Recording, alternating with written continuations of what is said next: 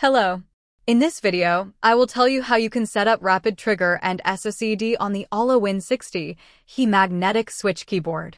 So, first copy the link from the description of this video and paste it in your browser, and a page like this will show up. Next, click on Allow Browser Access, select your keyboard, and click on Connect. Next, click on the Reset tab. This will reset your keyboard to factory default settings. This keyboard has the autosave feature always turned on. In this way, any changes you apply to your keyboard will be automatically saved to your profile. Next, click on the Actuation tab and select the keys on which you want rapid trigger to be activated. In my case, I want rapid trigger on the W, A, S, and D and space keys. So, I select these keys. You can see that it says 5 keys selected. Next, set the key trigger level to 1 mm. Next, select the rapid trigger and separate press release sensitivity.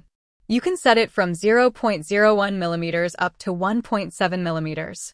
So, I set rapid trigger to 0.1 mm. Next, you see an option that says travel to reset when key is released. So, I go for 0.3 mm. So, that's it. You successfully set up a rapid trigger on your selected keys. Next, you can also set up the SOCD option for your keyboard. For that, click on the SOCD tab. Next, click on the Create tab. Now this option basically binds 2 selected keys, and if 2 keys are pressed together at the same time, the last pressed key will be used. So click on key 1 and type the W key, then click on the second key and type the S key. You can do the same thing with the A and D keys and bind them together. Finally, press FN plus right shift together. In this way, your SOCD will be enabled. You can disable it anytime by pressing the FN and right shift keys together. So that's how you can set up the rapid trigger and SOCD function on the Aula Win60 magnetic switch keyboard. I hope you found it useful. Bye.